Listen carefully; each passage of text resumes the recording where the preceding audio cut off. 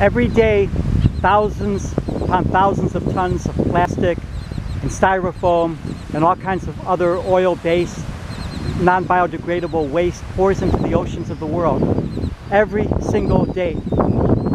And at some point this plastic, which is already killing marine life and whales and dolphins and seabirds and fish and turtles and everything else, and now it's in the food chain and humans are consuming it, at some point if this continues, combined with all the other environmental damage human beings are doing, there's got to be no future for humanity. Either we're going to destroy ourselves from that, from the environmental contamination and degradation that we're doing, or it's going to be from nuclear weapons.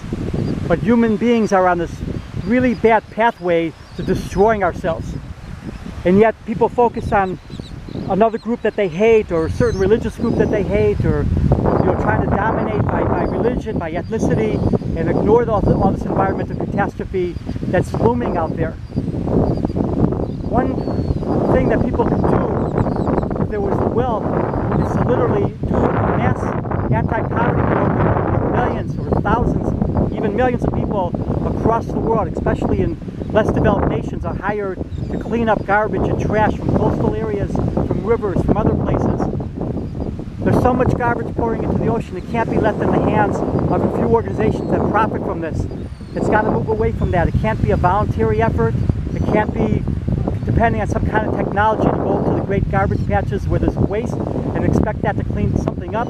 Because even all the technology, if it goes to the garbage patches, it's not even going to equal whatever they can claim or collect. It's not even going to equal what pours into the ocean in a single day. The plastic and garbage that pours into the ocean in a single day far exceeds all the ocean volunteer cleanups and all the garbage patch efforts to remove garbage from there. The only way to do this is to do an effort, a mass effort, to employ thousands, if not millions of people, have an anti-poverty program, people get employment, where it's a huge human effort to remove trash from the coastlines, from the oceans, and an ongoing effort, and then to develop technology to have better packaging materials, different packaging materials, and better ways of collecting and disposing of waste. But at the very start, at the very minimum, what people should be doing now is going to areas that are of really critical environmental importance, areas where there's rare dolphin species, coral reefs to protect, mangroves, seabeds, seagrass, things like that, important areas, and start with that, employing people, not volunteers, actual employment of people to go and clean these areas up before that too is completely destroyed.